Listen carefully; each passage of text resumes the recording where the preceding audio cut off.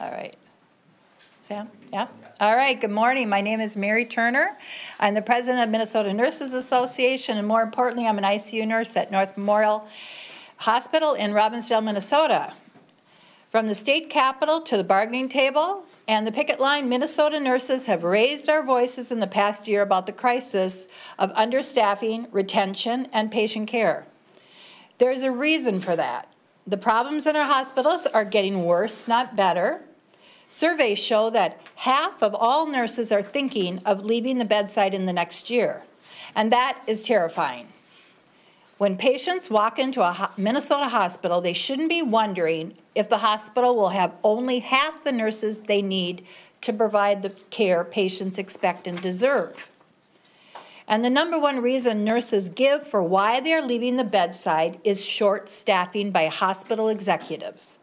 In our hospitals, nurses fill out concern for safe staffing forms when they feel that unsafe staffing levels might threaten patient care. In the last year alone, those reports increased 7.4% to a total of 8,437 forms that were submitted. And in more than 89% of those cases, nurses reported that hospital managers ignored their concerns or failed to take appropriate action.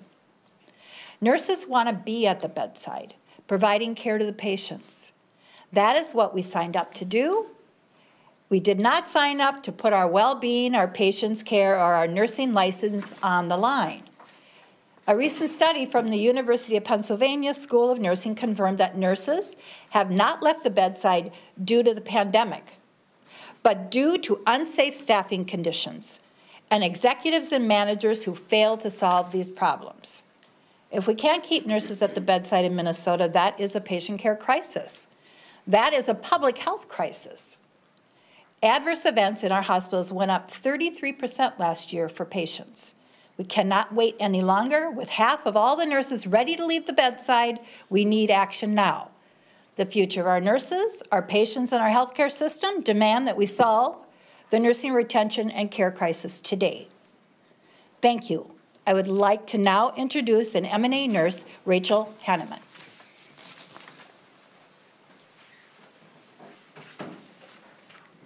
Good morning. My name is Rachel Hanneman, and I'm an RN at M Health Fairview in Southdale right now. I've been in healthcare since 2011 when I started as a CNA, and I now currently work as an RN. Becoming a nurse was once the single most important thing in the world to me. I had applied 3 years in a row to programs that were saturated with applicants, with one school telling me that they had over 500 candidates for 35 spaces. I had to take a staggered approach with my education to get where I am now, racking up student loans along the way in order to be eligible to meet admission criteria. Eventually, I was successful, graduating from an LPN program before restarting the process to get my RN degree. Even at that time, many of my graduating class recognized the unsustainable conditions in hospital settings where nurses were overworked, understaffed, and lacked time off for work-life balance. Many of the nurses I graduated with instead went to work on in clinic settings. The situations in our hospital were dire prior to the COVID pandemic, and the landscape of hospital nursing has only gotten worse.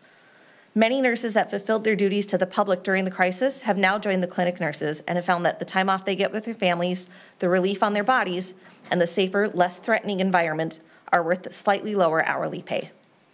Many of our bedside care staff, our CNAs, began in healthcare as aspiring nursing students only to quit both their bedside jobs and quit their nursing programs as they recognize becoming a nurse means constantly being asked to pour from an empty cup.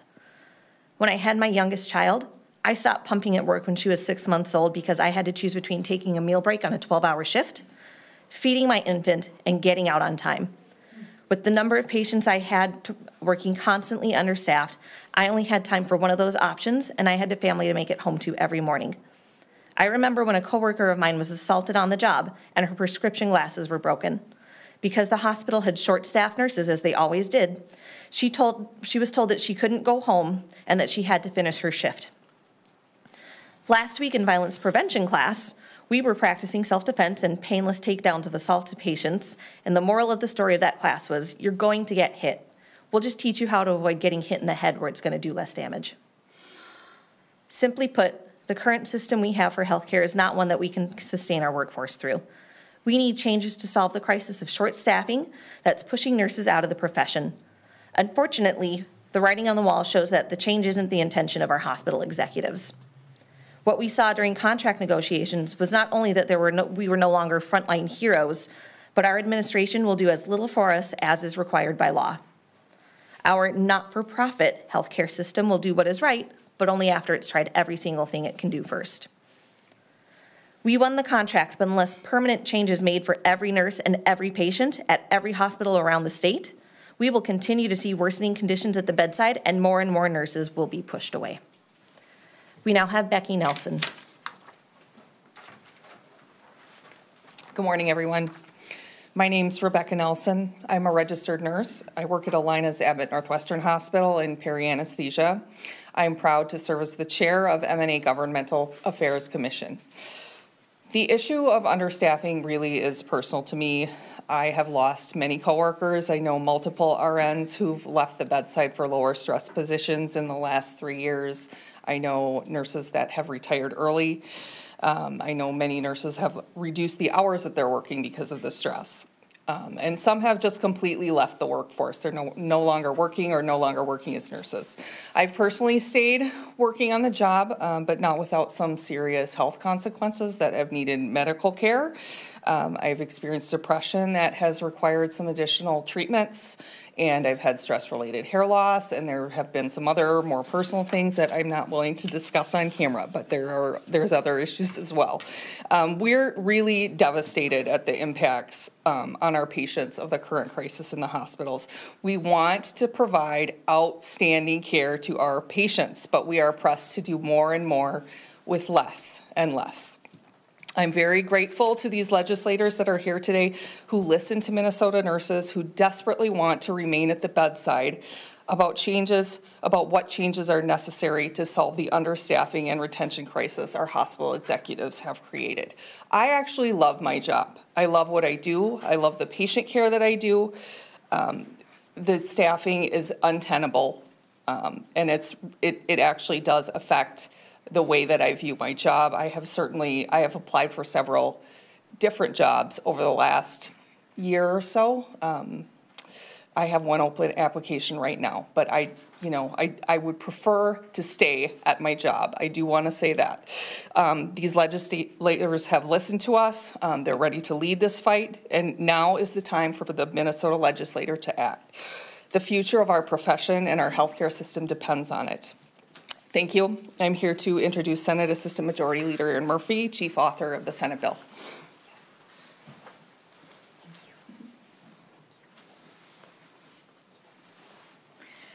Good morning. My name is Erin Murphy. I am a registered nurse, currently licensed. I also happen to serve in the Minnesota Senate, and I am the chief author of the legislation that has the intention and the purpose to keep our nurses, our experienced nurses, at the bedside. This is a very, very important piece of legislation, and it's coming at a critical moment for our healthcare institutions, and in this case, our hospitals, and the purpose of providing excellent healthcare for Minnesotans who are sick and in need of care. And for any of us who have been in a hospital, you know that you're there for nursing care, skilled nursing care. You don't go to the hospital for anything but that. I have been a part of this effort to make sure that our hospitals are safely and adequately staffed for my entire legislative career.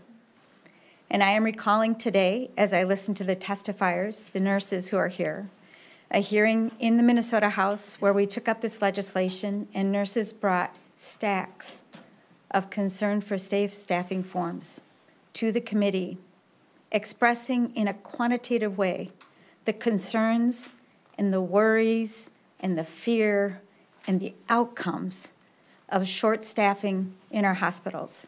And I remember committee members asking if those were valid documents, were those valid concerns, questioning the judgment of the professional nurses who were testifying and saying there is a problem in our hospitals and we need help. And I remember at the end of that hearing asking, what if the nurses are actually telling us the truth? They have been. And we have watched the staffing crisis in our hospitals go from bad to worse, exacerbated by both a pandemic and what we knew was coming, which is the loss of workers because of retirements and the great generation, the baby boomers, leaving the workforce. And so here we are now, working and hearing from nurses, both in their contract negotiations and back here at the legislature, saying we need help. Because as they're telling us, more than half of nurses are considering leaving the bedside. And adverse events, which should never happen, are on the rise. They are signaling to all of us that we need to take action. And it's not just about building a pipeline for new nurses, because we know over and over again in the data that nurses come into the profession like I did back in 1985, knowing I was going to take a job that was going to test me, that it was going to be difficult, that I was going to be in precarious situations with the obligation to do my very best to care for the person in my hands. Nurses know that. They know they're not coming into a profession that's easy. But when understaffed, when exhausted, they know mistakes happen. And they are asking for our help. And as policymakers, if our goal is a healthy population and safe patient care, we can no longer ignore the pleas of our professional registered nurses across the state. We can't continue to build the pipeline and have nurses coming into a system that burns them out and sends them out. Instead, it is time for us to do what they have asked us to do, to put in place the conditions so they stay in their jobs, because experienced professional registered nurses are the ones who are going to provide the high standard of quality care that we expect in our hospitals, and that's my goal. That is why I'm the author of this legislation. That is why I stand with the nurses. This legislation is important. It is refined.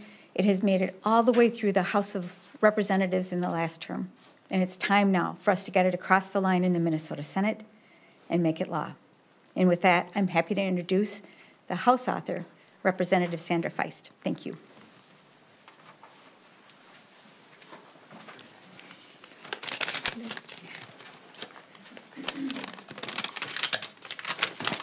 Hello, everyone. I am incredibly honored and excited to be here today with the Minnesota Nurses Association as the chief House author of the Keep Nurses at the Bedside Act. This bill is about all of us. As a mother, I think of my children. As a daughter, I think of my parents. This is about our families. This is about all patients in Minnesota. Safe staffing is the best way to retain nurses and bring nurses back, as well as decrease violence and prioritize quality patient care. I've spoken with nurses from my district over the past 2 years, and they have told me stories that have stuck with me and are the reason that I'm standing here today with the nurses. One of my constituents told me the story of a colleague of hers who took their own life because of unsafe staffing. They could not handle it.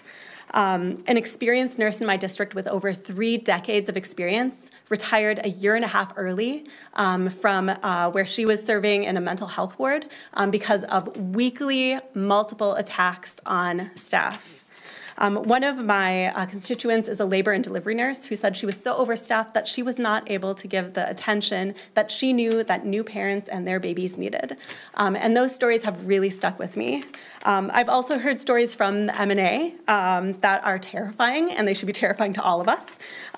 Pelvic exams performed in hallways, patients with open heart surgery waiting in hallways for a bed because of understaffing, patients discharged without guidance only to end up in the ER a day later because they weren't given proper instructions on how to care for themselves after their hospital stay. And as I mentioned, multiple assaults on a weekly basis, as one of our speakers discussed. Like, this is not okay. Staffing is at the heart of the Keep Nurses at the Bedside Act, but violence prevention and nurse recruitment are a big part of that big picture, and everyone agrees on that. I am looking forward to a win-win for patients, nurses, hospitals, and all Minnesotans when we pass this bill this year. Thank you so much. And with that, I will turn it over to Senator Jim Abeler. Well, thank you very much. And I think it's been eloquently stated. I'm Senator Jim Abeler from R-Anoka, by the way. I think it's been eloquently stated the challenges. This piece of legislation merely sets up committees at every hospital so they can talk about it at a hospital-by-hospital way, how to handle these issues. Nurses don't wake up in the morning thinking, I hope I get to picket my hospital. I hope I get to threaten a strike. They wake up in the morning hoping they can go serve somebody. My wife is a nurse. The passion that you've heard from the 2 nurses here, the 3 nurses here, 4 nurses, sorry. The whole crowd behind me, surrounded by nurses. Anyway, the passion you've heard from them today and the dozens of nurses that have come to me that I've met over my time, this is a 10-year issue or more, is like, we just want to help people. The people in the hospital don't know that they're at risk for not good care. With all the money they spend, they think they're going to some of the best care in the country. And these nurses behind me and the ones on the front lines at every hospital are eager to provide that for them. And so it's time. This hasn't been resolved in the contract. They just had a minimal, you can't go any lower. But the professionalism that these nurses bring is incredible. We're in some of the best trained in the country, and I'm so proud to be even connected to them. So there's a hole in the bucket, and they're leaving. And the pipeline, they're not even filling up the slots at Minnesota State. So it's time to make them feel safe at their work, the quality people expect. And I'm proud to stand with them today. Thank you. Take any questions? Senator Abeler, I noticed that you weren't signed on to this legislation last term. What changed your mind this time? Unless I'm looking at an earlier iteration. Oh, Thank you. I was the author of the legislation last term, and there were many senators who wanted to sign on, and Senator Abeler was on a clone. Okay. He did sign on to this legislation. You've endorsed this previously. You supported it last term, too. Absolutely, yeah. Yes. So what are the prospects for action in the Senate at this point, and also what needs to happen in the House still? I believe that there was a lot of support for this legislation in the last term in our caucus.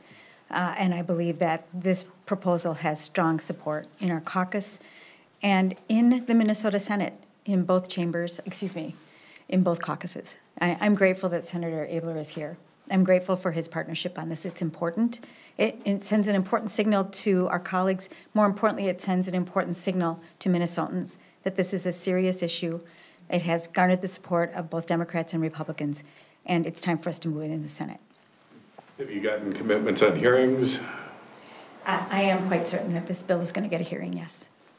If you ask hospital leaders, one of the things they'll say is the reasons nurses have high caseloads right now, the reason the ERs are backed up is because they can't send patients out when they need to nursing homes, to transitional care. I'm wondering if any of this legislation is going to help with that upstream problem to address these downstream issues, and if not, shouldn't there be something? There are dozens and probably hundreds of vacant beds that cannot be staffed. And so that's the issue. And then downstream, of course, and I'm on a different committee, we're trying to find ways to decompress the hospitals. The Hennepin County has over 50 people sitting there. And so we need to find a way to move them out, and that's what Senator Hoffman and I are working on with Senator Murphy and others to try to open up more beds everywhere. Is this bill different at all than last year's? I haven't had a chance.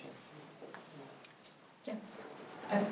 I believe it's the same, yes, it is the same legislation. It addresses everything from giving help to getting more nursing instructors, to mental health support, to addressing workplace violence, and then of course our staffing that we, here's the thing, is that in our union hospitals, we have committees. Some work better than others.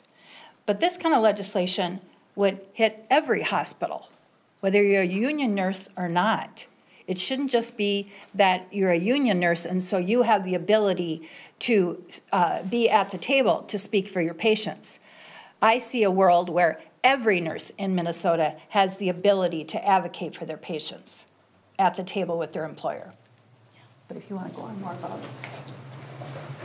Specifically to the legislation, there are some changes in this proposal that I think are important, and it is a continued refinement of the proposal based on both the feedback from nurses and from others. So you will see, especially in the first article, the way that the staffing committees and there are 2 different workforce committees that are set up and intended to be in every hospital so that there is both a problem-solving mechanism and a staffing mechanism. We will be considering in this legislation, and if passed, those concern for safe staffing forms will be an element of reporting, and there is a public reporting element of this proposal. So if a hospital sets up its staffing proposal, its staffing committees, and they don't meet it, that will be reported. So the public has a way to judge as well. So this legislation over the years has continued to change, to be refined, to be more detailed, so that the nurses and their professional judgment is being embedded in this question and the work of how we make sure that our hospitals are safely staffed. What's the cost of this? What's the cost of this? Thank you for the good question. I don't have a fiscal note yet. We're hearing about months, people waiting months to get licensed, for their license to be processed. Is there anything the legislature can do to deal with that? I mean, part of the staffing shortages is because people can't get licensed fast enough. So, Max, I'm going to come back to you on that. I know that the Board of Nursing they've had a long-standing record of very quick approval. Between, that when you take your NCLEX and getting your license, or if you're coming from another place and getting your license recognized, and when you have to renew it. So if there's a backup of that nature, I haven't heard that, so I'll come back to you on that. Mary, can you just clarify something? You were talking about envisioning all hospitals, regardless if they have a union or not, being able to have this way to weigh in about staffing. Can you clarify, was that a term in the most recent contract for the Minnesota Nurses Association about having committees similar to this? I don't know if I misheard you. Well, the reality is, and maybe, I haven't visited all these non-union hospitals. They could have committees, but if we can put this into state legislation, then it won't matter whether you're a union hospital or not.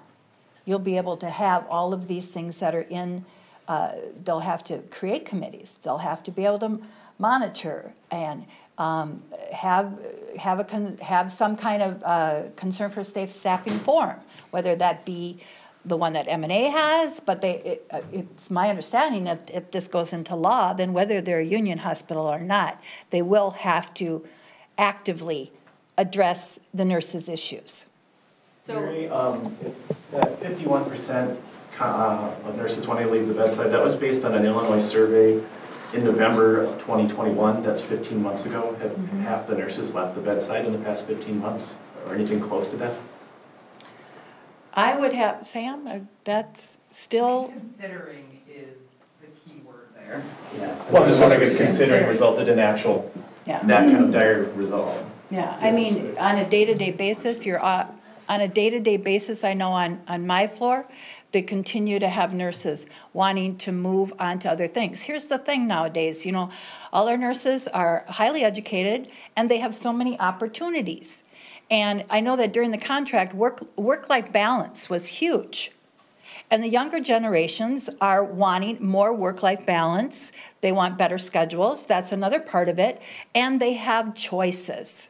They have other opportunities. And so to sit and have where they're working day, night, night, day, day, night, and then also in the meantime taking on increasingly difficult acuity without any more resources, because our contract kind of established, I think at Fairview was the best, that said it wouldn't get any worse. Okay, well that doesn't improve anything. Okay, and in the meantime, while our hospitals are potentially promising for it not to get any worse, our acuity is getting worse.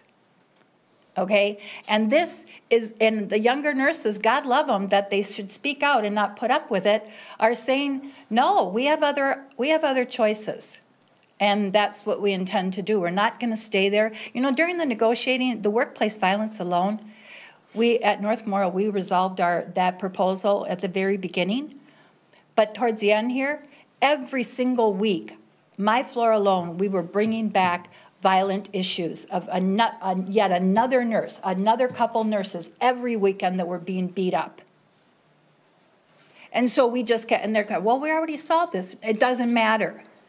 I'm coming from a week where another couple nurses were assaulted and hurt and severely hurt.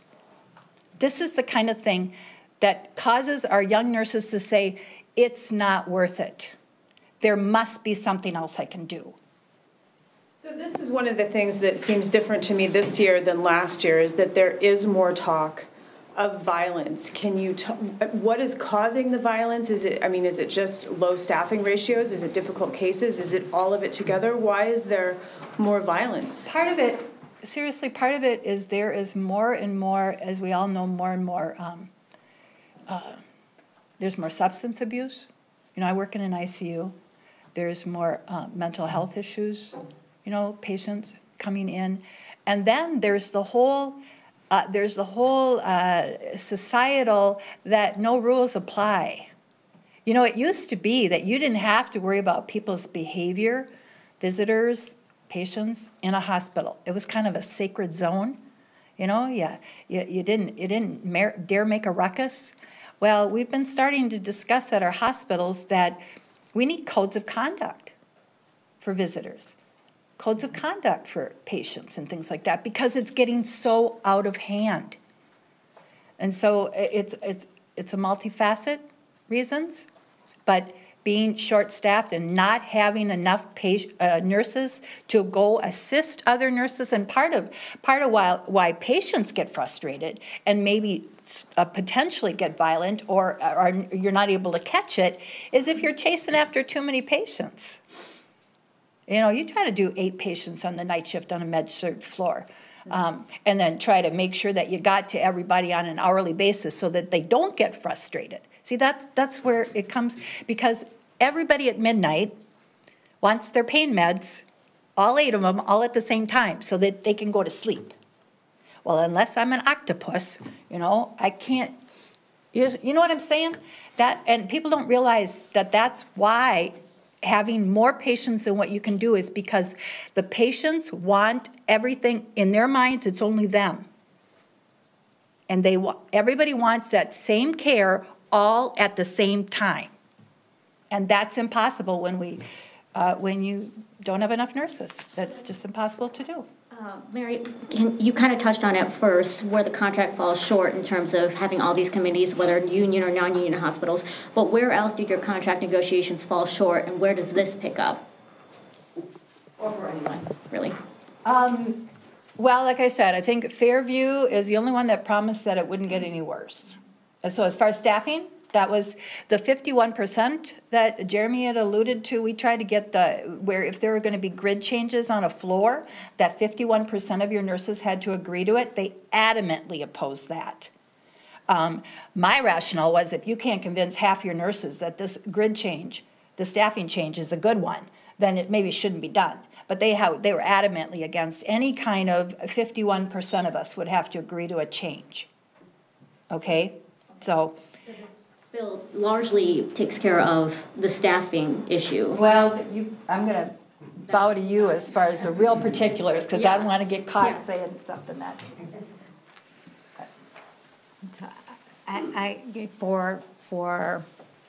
Since the 1940s, the Minnesota Nurses Association has gone to the employer in a collective way to bargain over working conditions and safe staffing and their professional obligations.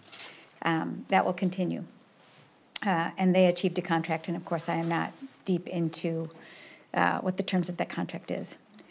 We're here today to make sure that wherever a Minnesotan is getting their care, in whatever hospital, that nurses are coming together to say we want to make sure every patient is getting that high standard of care that we expect.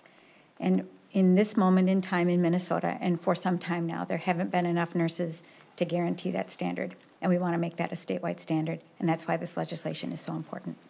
Senator, if I may ask, Could I say something? Please. And somebody can correct me if I'm wrong, but I think an important aspect to the bill that we're introducing this year is also the public-facing aspects of it. So talking about a grading system within MDH, and also just information at the unit, at the bedside, about the ratios that have been set and whether they're being met. And I think that's a really important aspect to this legislation that would not have been addressed in negotiations. How would this work on a practical basis? And I'm sorry I'm joining late, but if the committee decides a certain level and the hospital can't meet that level, do you turn patients away or do you hire temporary staff? How do you deal with the results of this, the maximum ratio that this committee would determine, floor by floor or hospital by hospital? Yeah, you know, we kind of had, obviously we had this problem during the pandemic, and like we still are using agency to fill in. Still having, I know at our hospital, we actually have an established bonus structure in our contract that I personally would love to see in all of the contracts. There are ways to get the staff and to motivate people to pick up the shifts, et cetera. I would like to say that if you're a hospital and you have a grading system that you can look at, and you're a brand new nurse out of school and you're checking out all the hospitals, and there's an actual grading system that you can look at, that is going to affect who you're going to go apply it. Okay? And also, you know, my whole career, I have worked with nurses from like North Dakota. And when we unionized a hospital up in Bismarck, I asked them, I said, is it my imagination or like, do like 2/3 of your nursing classes get on the first train and head south to the cities? They said, that's exactly what happens. Because the benefits are better, the staffing at the time was better, you know? And so this kind of grading system, this will be like a commercial. If it's done right and it creates an open, a transparent look into our hospitals, hospitals could benefit from that because nurses will want to come to our hospitals. Senator, I wanted to ask, I know you'd empower committees to come up with answers to this, but the idea of preventing boarding in emergency rooms, it almost seems impossible or conflicting with federal and Powell law. Are you creating an unreasonable standard for hospitals if they can't get around federal law and they have to take in all comers? I think that we have to imagine again what a hospital's purpose is. It is to provide care for people who are sick. Nurses are saying there aren't enough of us to do our jobs and do them well. And we want to solve that problem, and we want to create the conditions so that the nurses who are experienced choose to stay. Yes, we've got to look at the pipeline. Yes, we should look at workplace violence. Those are right. Those are things are right. And yes, M&A is going to continue to negotiate wages and benefits. Yes. But there is a fundamental problem right now. Nurses are choosing, they're raising their hands, they're saying, I can't do it this way. And so the problem that you're describing, boarding in the hospitals, or the issue that you're raising, John Croman, in terms of can we meet the numbers, those are real issues. And we are saying we are going to be in a better position to solve those problems if we have adequate, well-trained, experienced nurses in our hospitals. And that's the goal of this legislation. Okay, thanks for your time. Thanks, everyone. Very nice. Thank you.